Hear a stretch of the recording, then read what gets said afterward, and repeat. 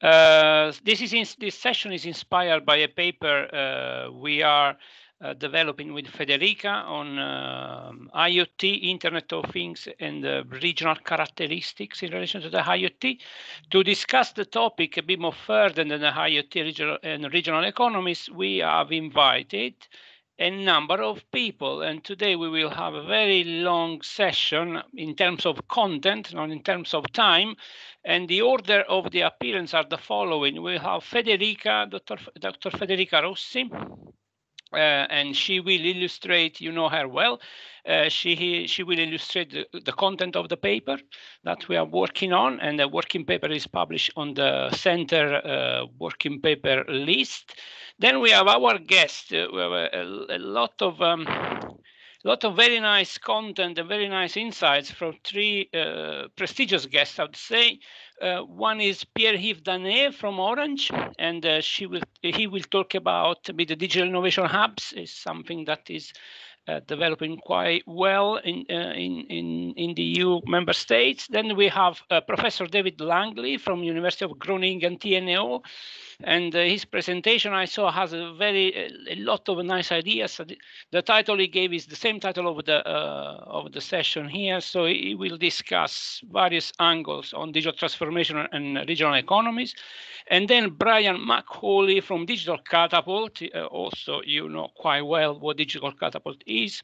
He will give us a brief view on what Digital Catapult does on the session. We will close the 1 hour with the head of the center, Professor Helen Otto-Smith, and really, without any further ado, I'm passing the audience to Federica. Federica, if you're ready, I'm going to mute you. Just tell me when to move the slides, and I will move them. Thank you. Okay.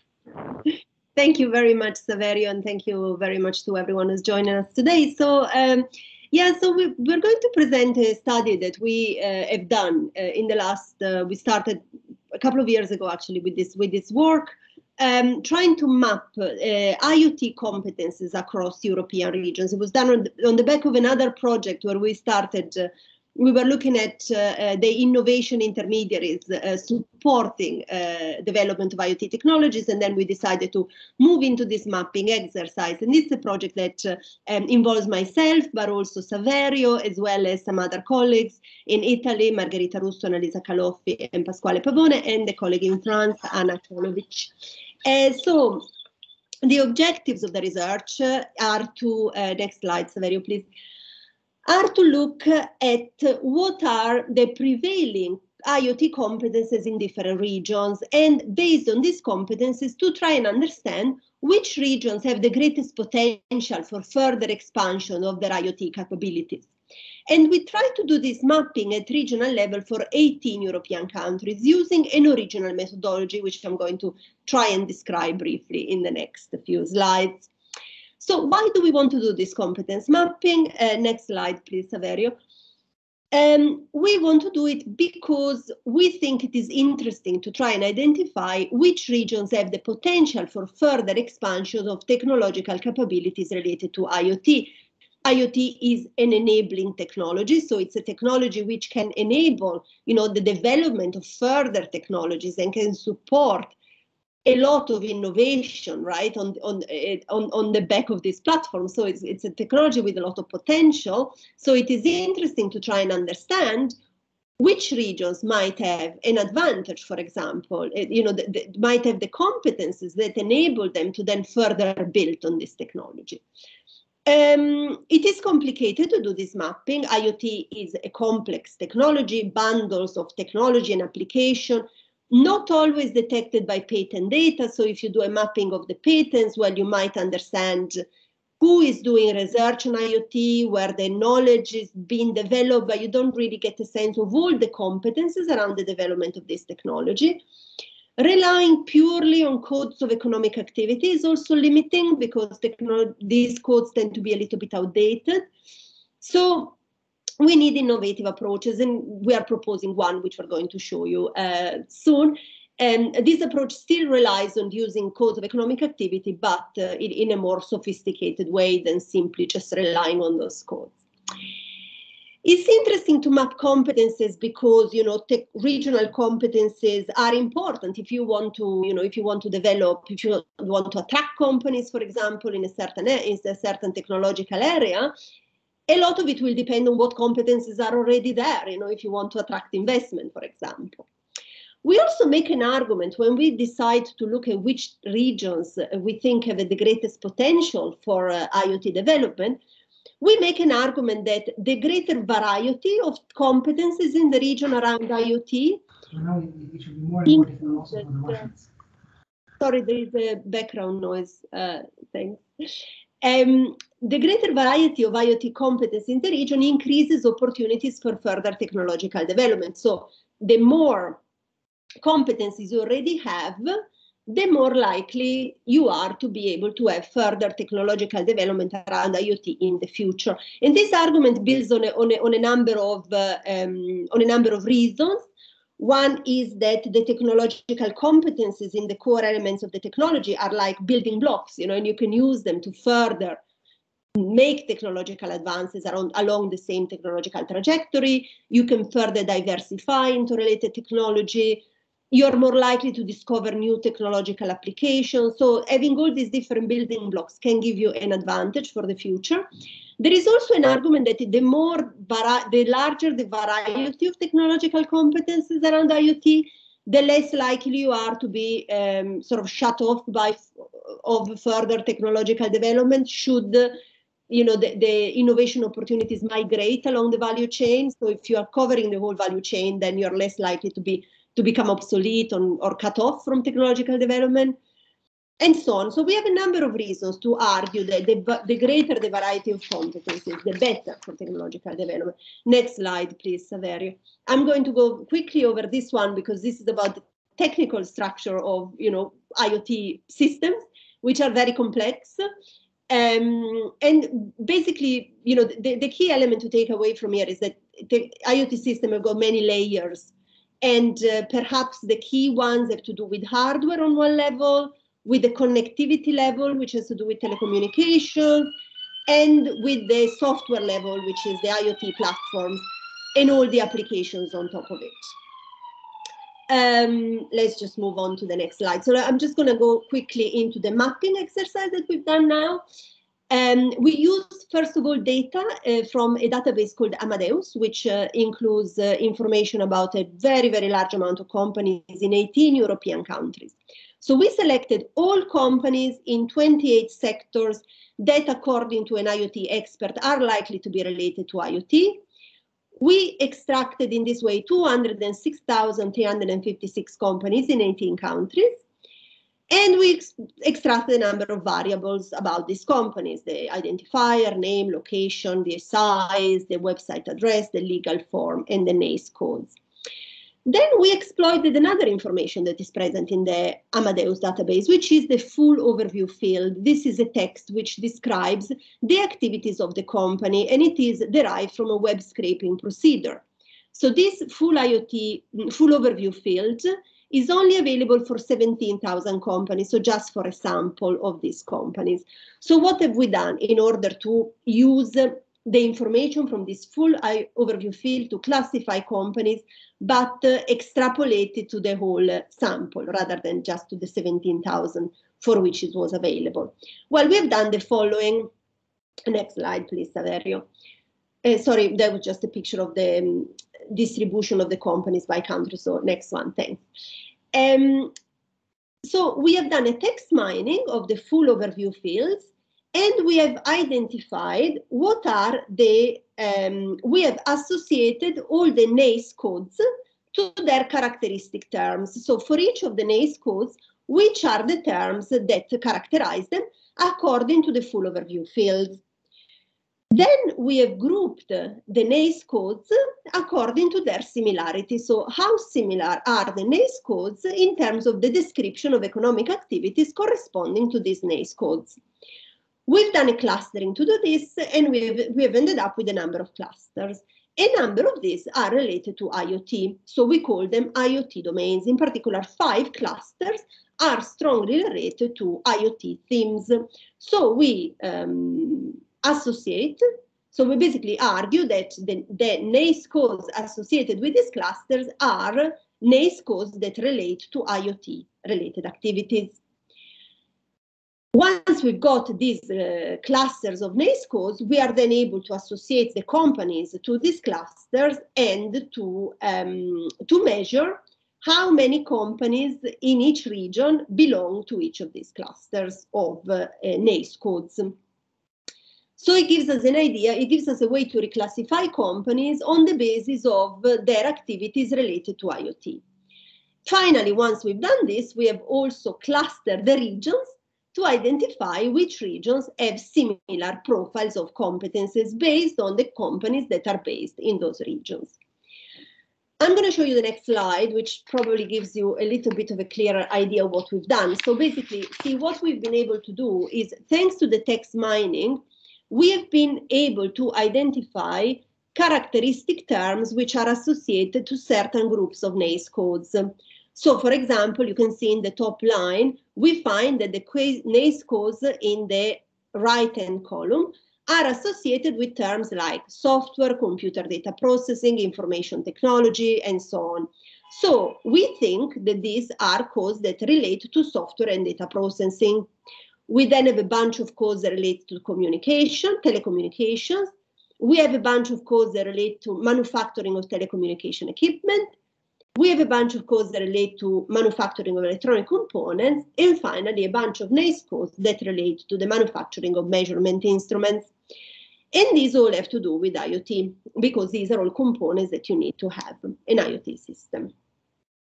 So once we've reclassified companies according to the IoT domain they belong to, and we measured how many companies there are in each region, in each of these categories, we are able to do a mapping of what is present in those regions. So if you show the next slide, Saverio, you can see what we've obtained, okay? What have we done? Well, we've got a clusters of regions, right? Regions which have similar profiles of competences.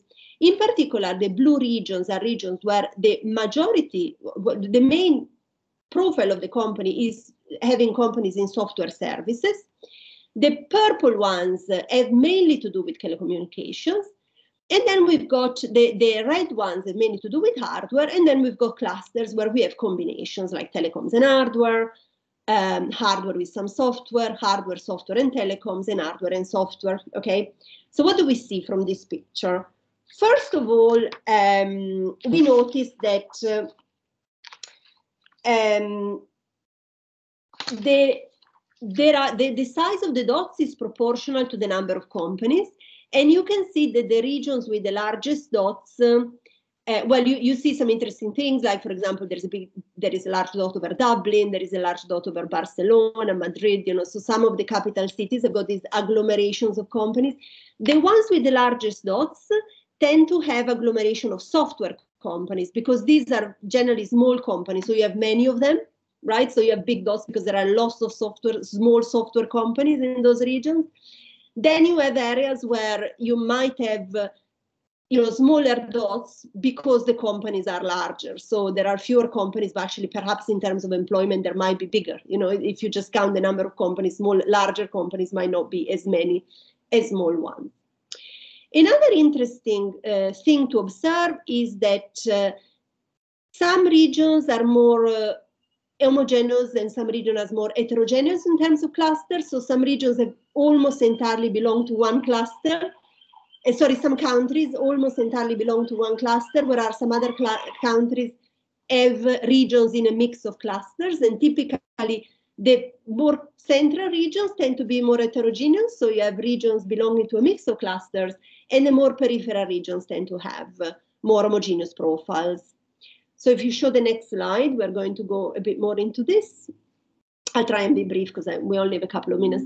So when you look at how many of the companies in the country belong to a certain cluster, you will find that there are a number of countries where the majority of the companies are all in the same cluster. So for example, you know, all the countries here at the top are countries with companies almost entirely included in the first cluster region, the one with the software companies. Ireland and Spain have most of their companies included in the cluster B, which is characterized by having many telecom companies.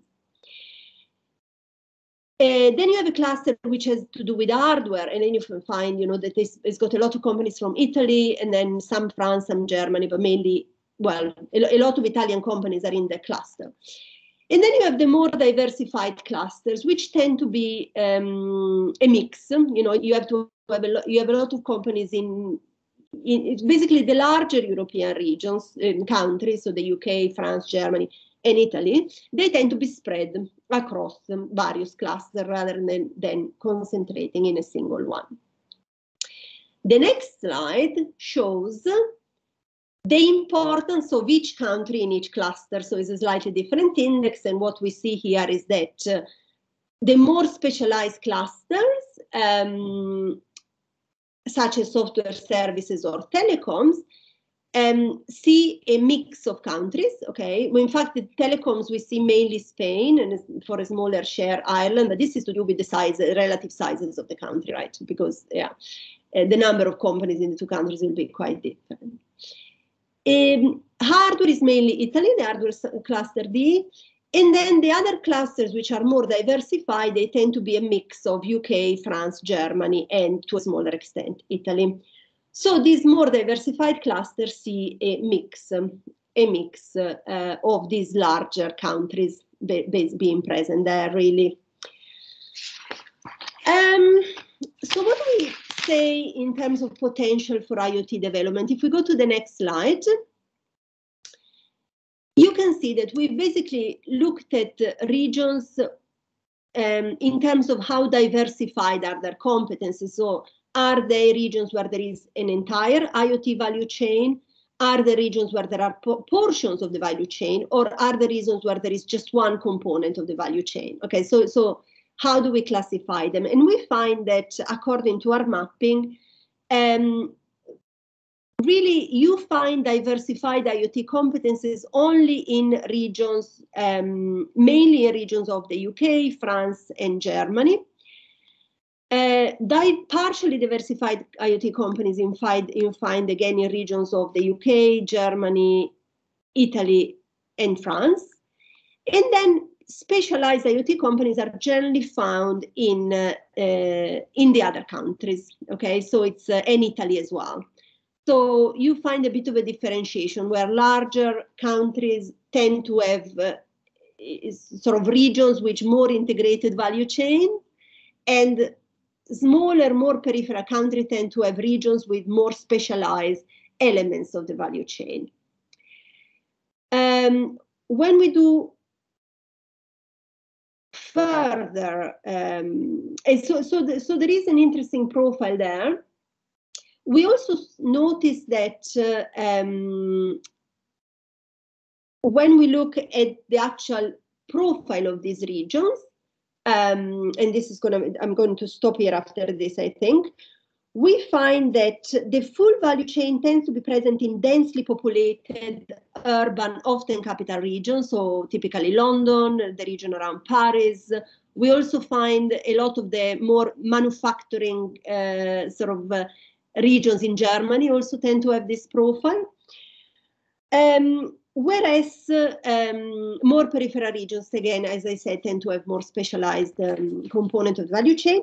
And to finish with, we also find some evidence that regional competences build on the knowledge base of the region. So traditionally, the countries which have specialization in manufacturing will be specialized in IoT hardware, and countries where there is high employment in advanced services will tend to specialize in IoT software, basically in connectivity, but this is not extremely surprising. Okay, I'm going to stop there because lots of data. Thank you, Federica. Thank you also for the time. We will have a bit of questions at the end. Pierre, if you're ready, tell me when to move the slides, and I'll move the slide. Okay. I will go mute. Okay. Okay, fine. Thank you, Saverio. Thank you all. So yes, I will try to make a short presentation of the Smart Connectivity Digital Innovation Hubs Network, which is an initiative so supported by the 6G Smart Network and Services Industry Association, as well as the Alliance for Internet of Things and Innovation. So next slides, please. Well, I don't know if you know, so this initiative from the Commission, which has started in April 2016, and with the objective, to facilitate adoption of digital technologies in European industry. Showing that, considering a number of countries, so the level of digitalization is not the same. And so the idea of the Commission is really to push and boost so the usage of digital technologies in process and in organization of industry. And so the plan that has been put in place, so have identified 4 pillars. And one of them is to develop the digital innovation hubs, which are regional or local organizations, which are supported, so digitalization of industry, whatever they are, in agriculture, in health, in manufacturing, so any types of verticals, I would say. So next slide. So looking to that, following this first initiative, so there will be this new program, the Digital Europe program, which has been started last year, 2021-2027, which is there to found a number of domain of project which are trying to facilitate the digitalization in terms of cybersecurity, artificial intelligence, HPC, but also connectivity and so on.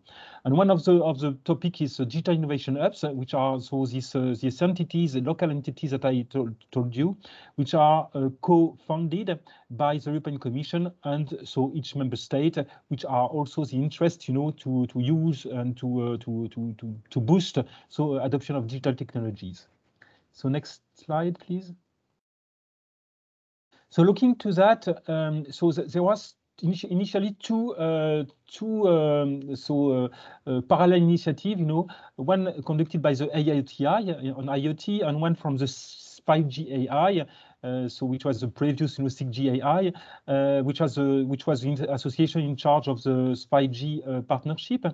And so the idea, the initial idea of these two association was to identify which DAHs are covering the smart connectivity, so IoT and 5G.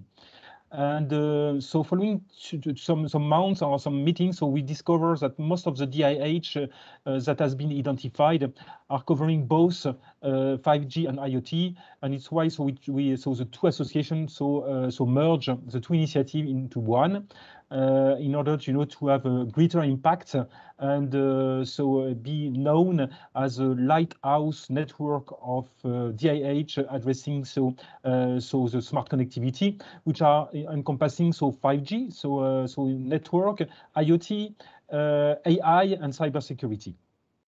And so the name is Smart Connectivity DIH Networks, Codinet, and it's already put in place and running. So next slide, please. Well, just to explain there will be services which are below, which are offering by the DIH themselves, so smart connectivity DIH at regional level. So they are more or less providing some support of the local industry to understand the need and to develop some solution. And there is a Codinet service at the network level, which is there, to provide some services which are common to all DIH, and that where we can share some good practices, but also find some opportunity and so on, offering some tools and so on, in order to facilitate the life of the DIH themselves. Next slides, please.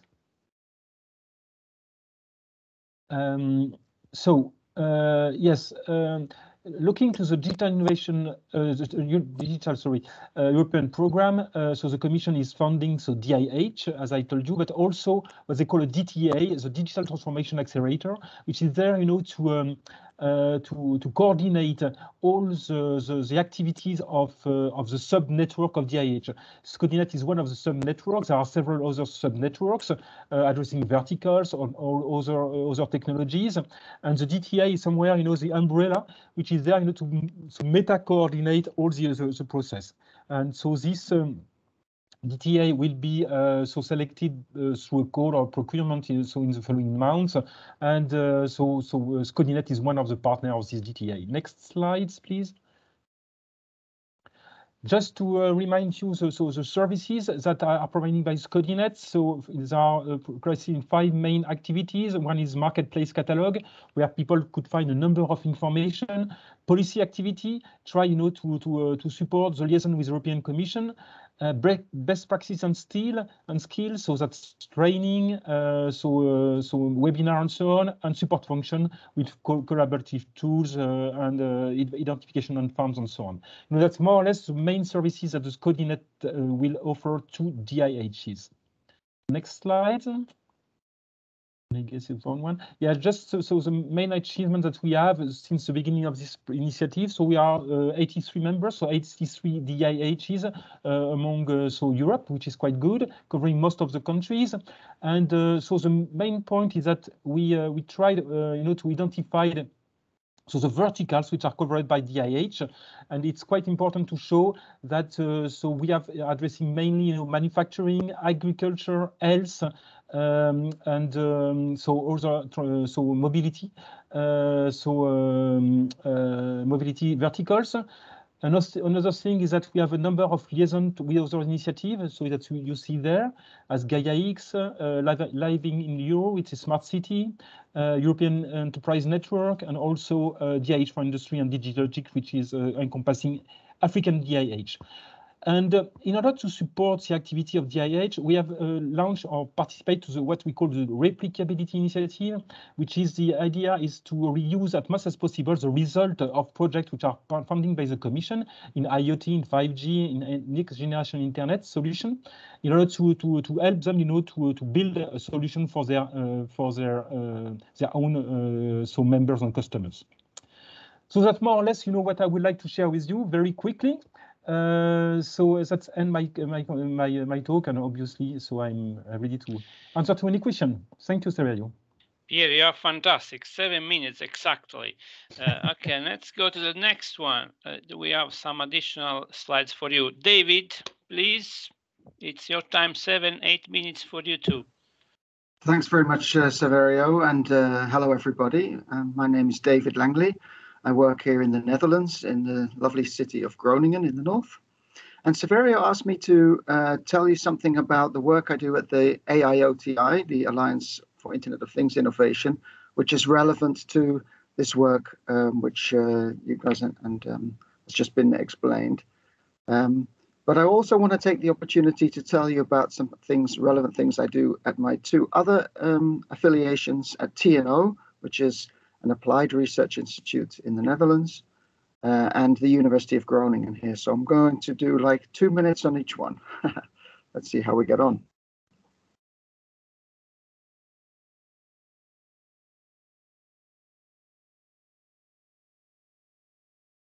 David. Mute, David.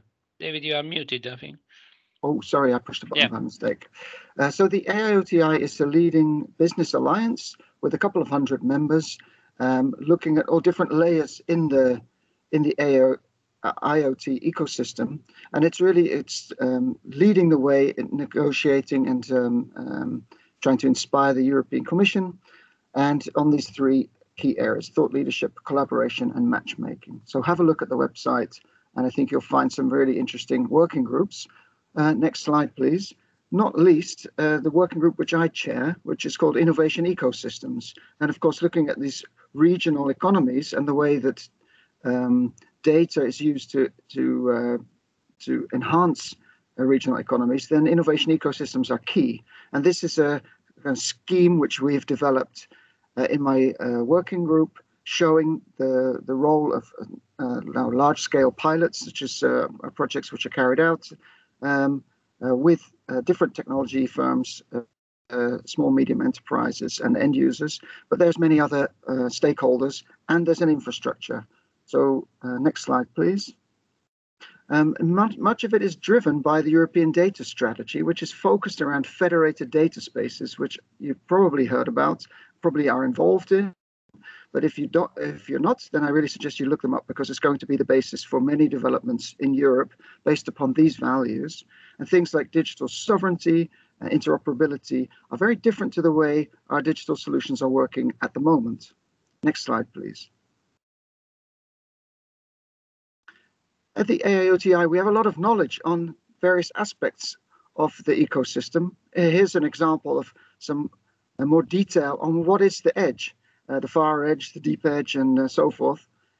Different roles in the ecosystem play a different function at these different levels of edge computing. So it's good to understand them, and it's good to make use of this. Next slide, please.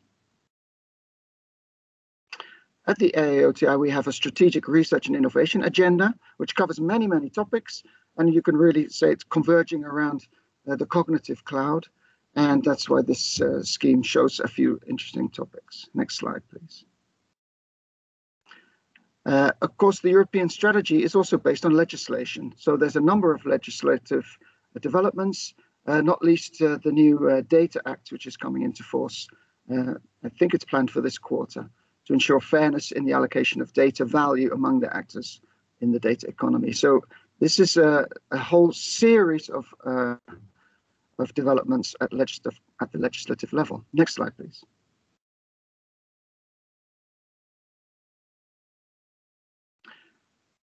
Well, I'm also at TNO, this applied research organization in the Department of Strategic Business Analysis.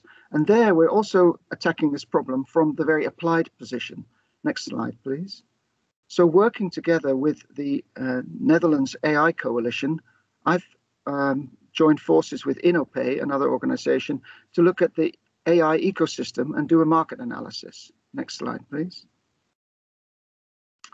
So in the Netherlands, you can see quite a large development of initiatives for data sharing, which could be used for AI. And you can certainly see that in the last few years, this has been growing. And so we're still diverging and looking at how to carry out good ways of data sharing. Next slide, please. And if we zoom in on a few of the most relevant ones, you can click one more time, Saverio, then you'll see that, for example, FIWARE and IDS cover many of the characteristics or the challenges for data sharing. But no single initiative really provides the perfect solution yet. So we're learning from each other as we go. Next slide, please. And finally, I'm working at the University of Groningen, where I'm more involved in academic research. Next slide, please. So one example is when we're looking at digital business models and the notion of smartness, which is very much related to IoT technologies and AI. And we've defined smartness on two dimensions, horizontally looking at the capabilities of smart things, from reactive, adaptive, through autonomous to collaborative.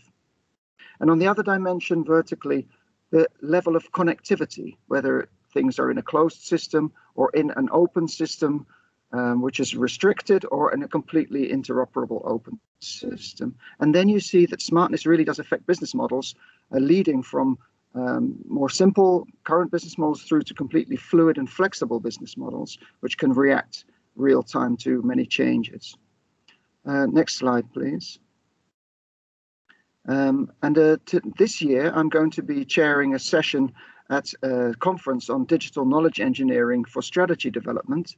And my theme is on the societal implications, particularly on orchestrating the transition to a smart circular economy. Next slide, please. So the sustainability and the regional economy are highly connected. And if we look at the Sustainable Development Goal number 12, it's all about responsible consumption and production. Next slide, please. And of course, the Ellen MacArthur Foundation has already come up with the notion of the circular economy to close loops of materials and energy so that we don't use up resources unnecessarily. But what's this got to do with the IoT, you might say? Well, next slide, please, Saverio. I believe that there is no possibility of implementing the circular economy without the IoT, because we need digitalization to understand how flows of materials and energy are working, and to implement data spaces so that different organizations are able to connect to each other and to share resources. So in this session at the conference in April, I'm going to be trying to figure out with the participants what the next step is in our knowledge development for a smart circular economy. And the final slide then, please, Saverio. If you want to get in touch with me on any of these topics, please, here's my email address. I've been extremely brief on various topics, so I hope that it's come across clearly. Thanks very much.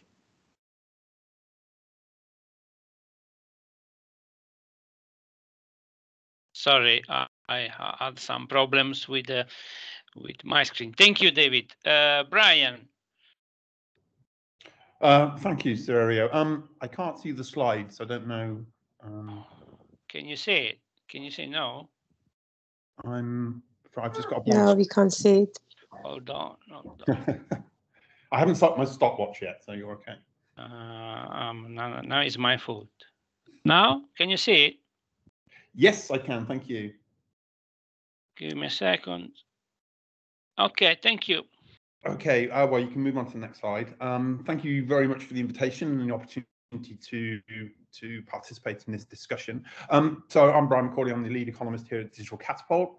So Digital Catapult is one of 9 catapults created to enable companies and universities and policy to work together to accelerate and catalyze innovation and market growth. This slide is from a piece of work that we did last September called the Digital Futures Index, and we basically used a number of indicators and mapped countries by their degree of advanced digital ecosystems and take-up. And what we can see is that the UK, according to our index, is first across Europe, third around the world. We're obviously making significant advances in advanced areas like blockchain and immersive. In terms of the Internet of Things, we're obviously not performing as well as that, but it's something that we're building on as I'll go through. Next slide, please. Okay, so the goal of Digital Catapult is basically to accelerate the adoption and diffusions of advanced digital technologies. And we do this in 3 main ways. We sort of break down the barriers to creation, innovation, and adoption. We de-risk the innovation, and I'll show you how we, or explain to you how we do those and sort of things. And we sort of open up new markets.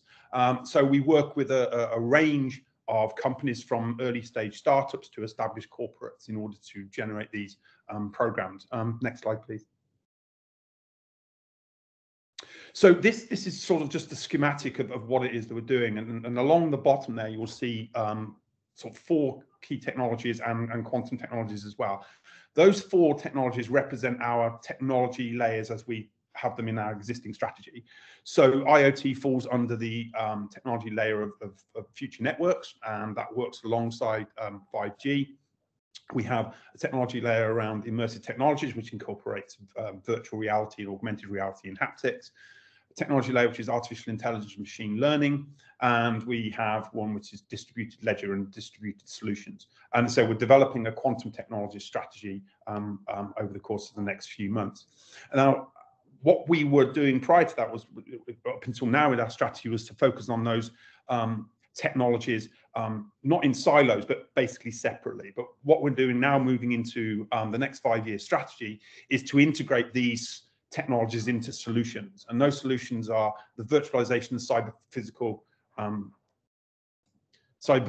physical systems. So these things like virtual production in film and TV, digital twins, the metaverse and things like that. So this is where we're combining the immersive experience with 5G, with IoT, with artificial intelligence, and coming up with these platforms and solutions. Then we have digital resilient supply chain. So here again, using IoT, distributed ledger across 5G with cybersecurity, we can build digital supply chains, which obviously improves the efficiencies.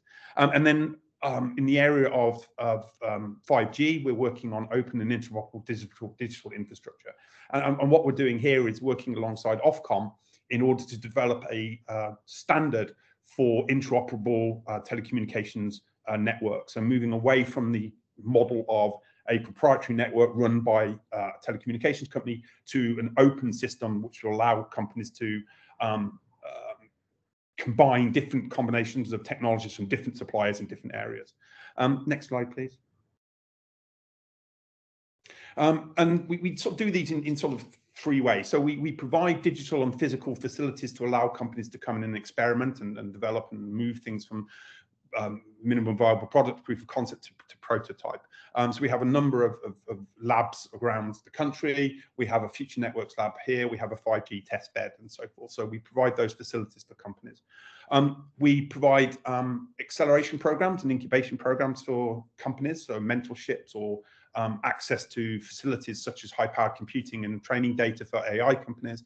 And we're running a number of those programs now under an umbrella brand called FutureScope. And then we work with universities and partners and competitively won collaborative R&D projects in a number of different areas as well. Next slide, please. So this is so while we're based, our centre is based in London, and if people have the opportunity to come and visit us, I would encourage it because it's a very nice centre. But obviously we have a range of facilities and partnerships across the country. The LP1 is a series of base stations that we've connected for IoT for our Things Connected. And this is where companies can set up IoT prototypes or check data analytics free to access. So this is something which is rolled out across the country. Conscious of time, so the next slide, please. So in terms of IoT, until about 2019, we managed the IoT UK, and this is basically the outcome of a piece of work that was done mapping IoT companies within the UK. So similar to Federica's work, but we used a web scraping tool, machine learning web scraping algorithm to identify companies by their characteristics of how they describe themselves on their website. And then we use data from Companies House and other sources to map the financial position of those companies. So on the left, you'll see a screenshot of the heat map of where these companies are based. And then on the right-hand side, you'll see a sort of trend growth, a trend rate about how these companies are formed, when they were formed. And we can see, obviously, a sort of an acceleration of IoT companies towards the 2010s, towards 2020.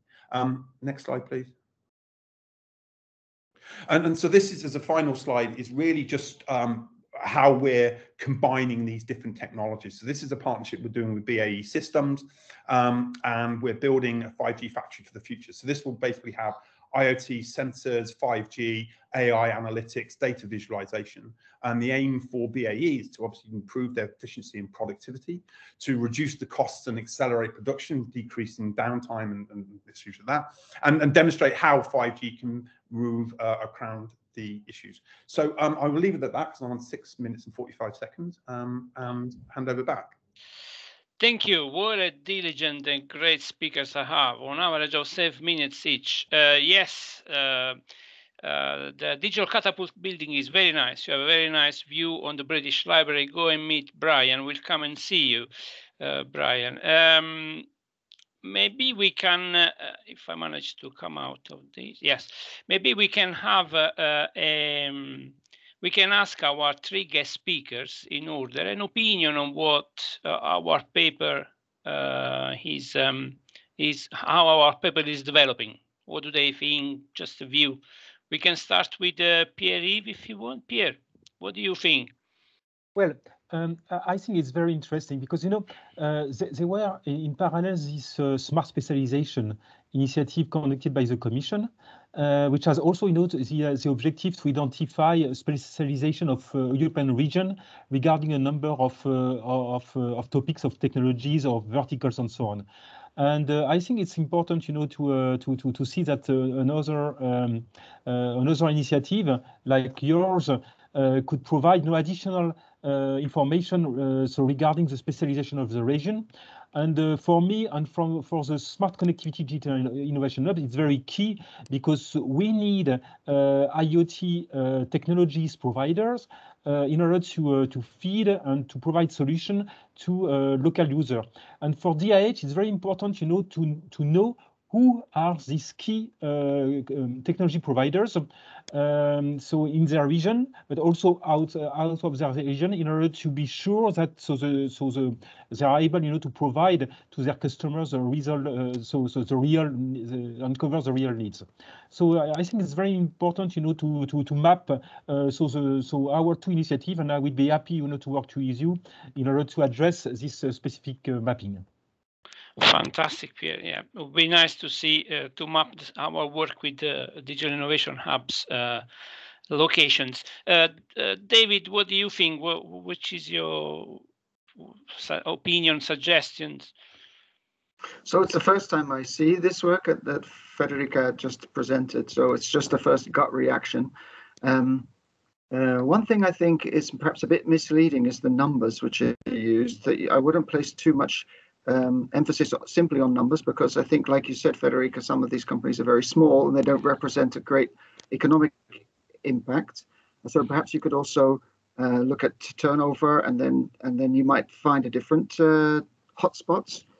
And I think for policymakers, of course, it's really important to know what are the characteristics of these regions. Why are some regions more advanced or more able to combine the different types of relevant competences?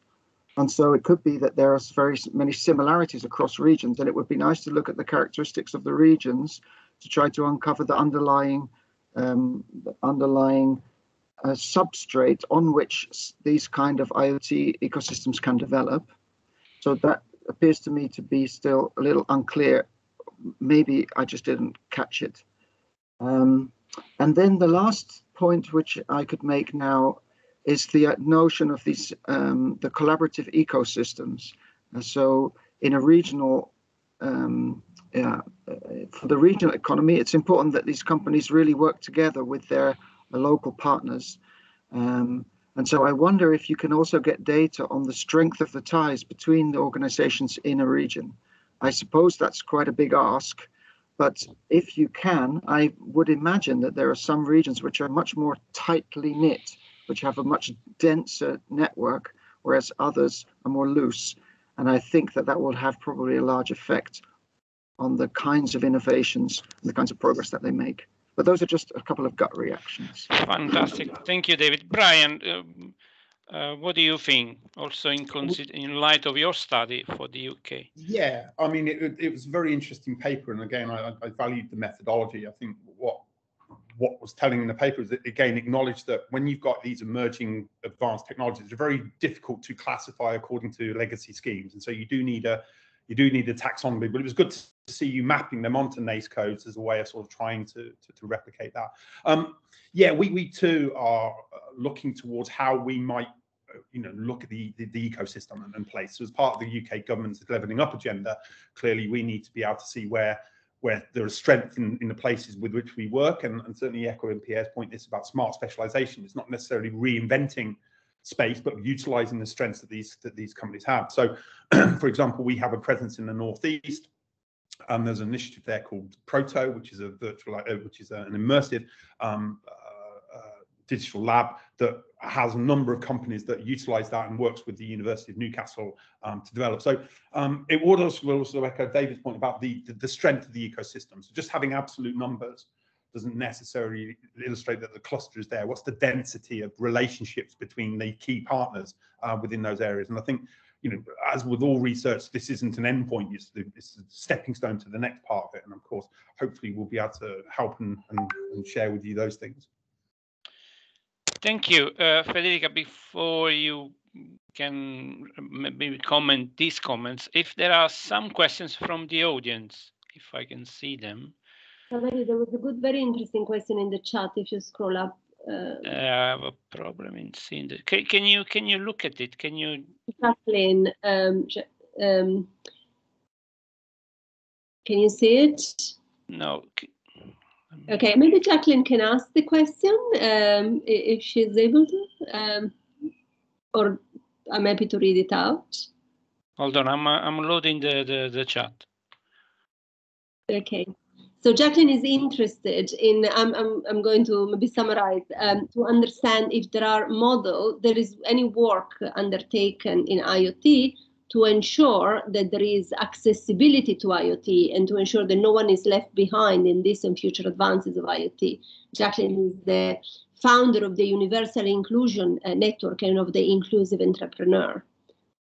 So is there any work done in IoT to ensure accessibility and inclusion? I hope I'm okay to summarize it like this, Jacqueline, and I've not simplified it. That's perfect, thank you.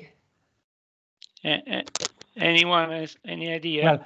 Well, Pierre is speaking. So Honestly, so the digital innovation hubs, it's a tool, you know, to facilitate adoption of digital technologies and IoT technology, obviously, in any industry, but also, you know, for anyone.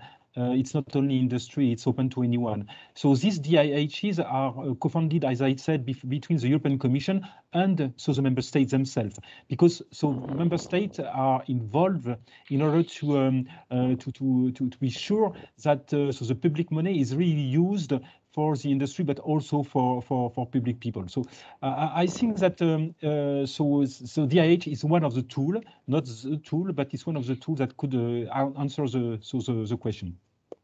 Thank you, Pierre. I think there is a question from Grazia. She's your hand, Grazia, is up. If you want, or maybe not. Can you hear me? Yes, we can. Okay.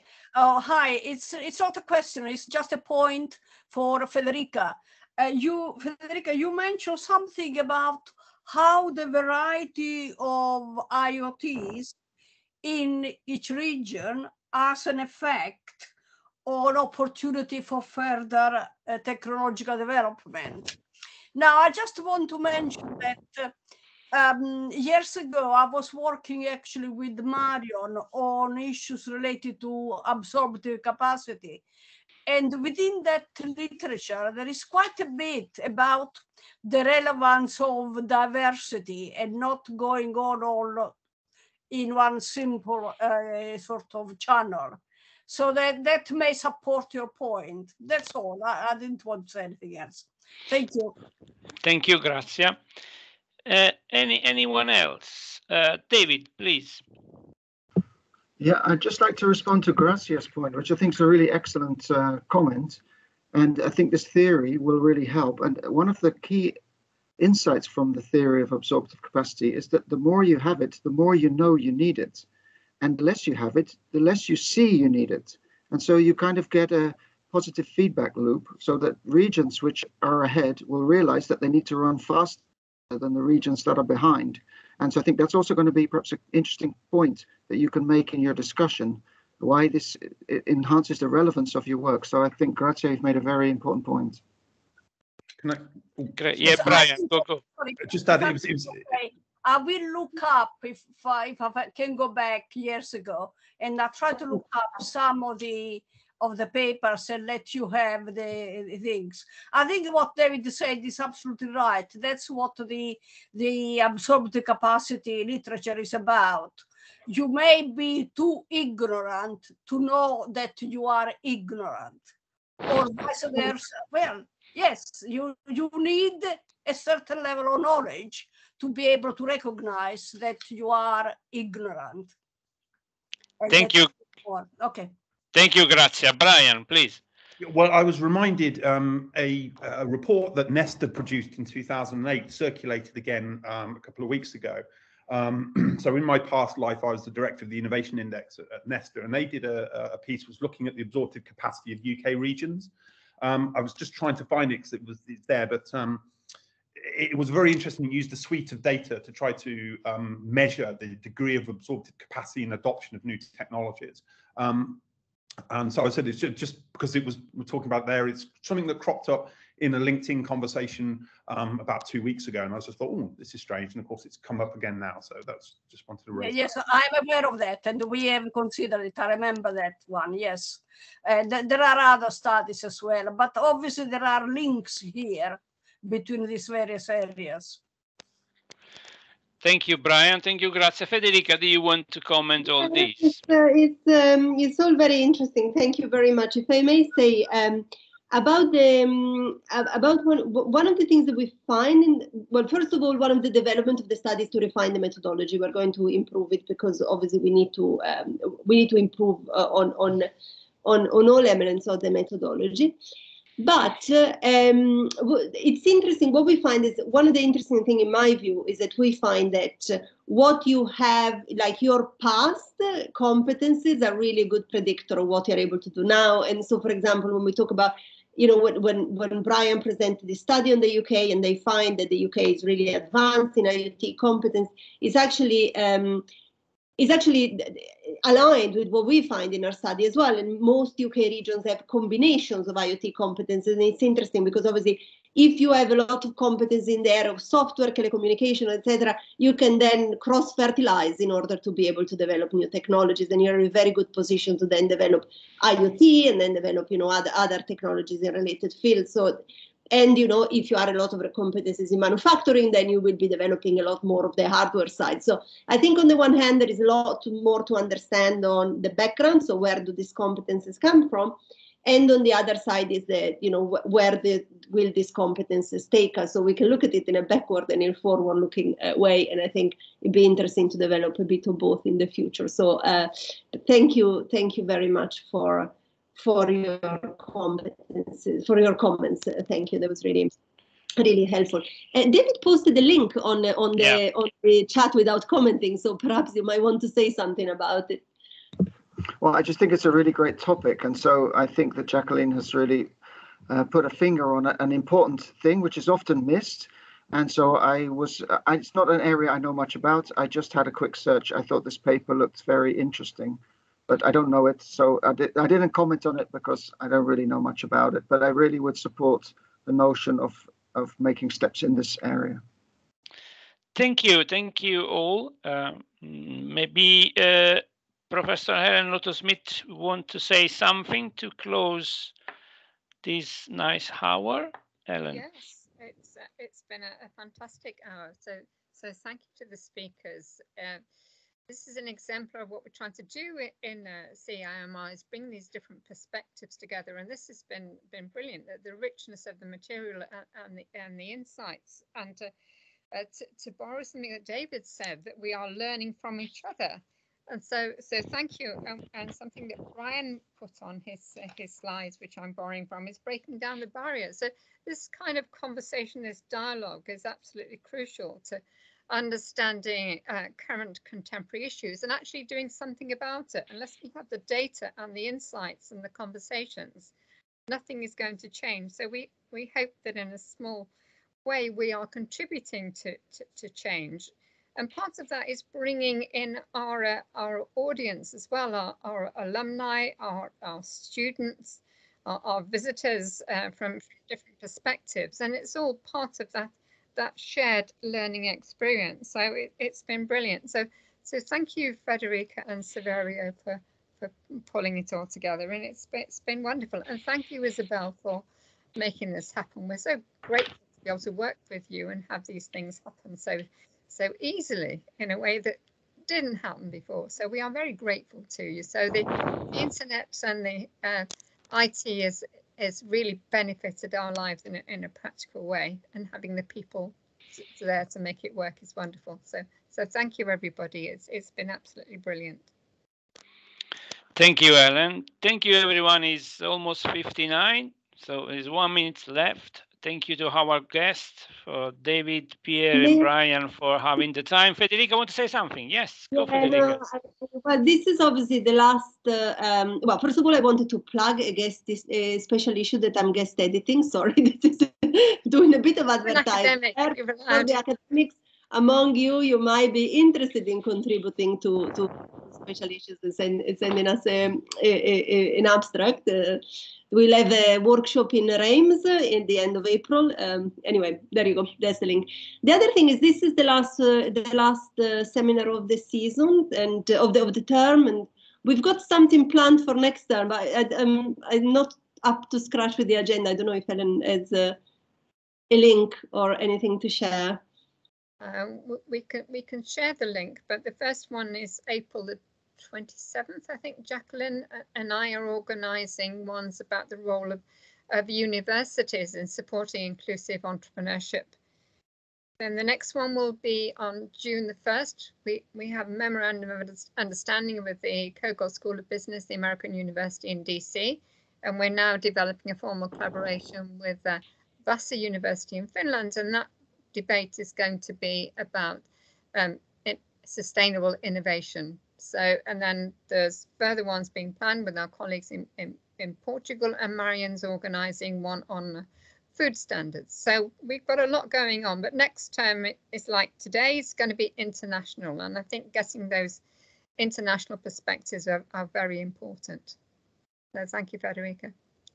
Great. Anyone else? Any other messages? No? You're all happy? I can go back to my IoT stuff. Yeah. Okay. Thank you, Brian, David, and Pierre, for being with us and be so patient with me with all my emails and sharing the slides and all that, and be so incredibly precise on 7 minutes. Bang on. I wish you, you and everyone else in this call a great afternoon, and see you at the next event. Thank you. Bye-bye. Thank you very much, Saverio, Federica, and everybody. Bye-bye. Thank you, everybody. Thank you.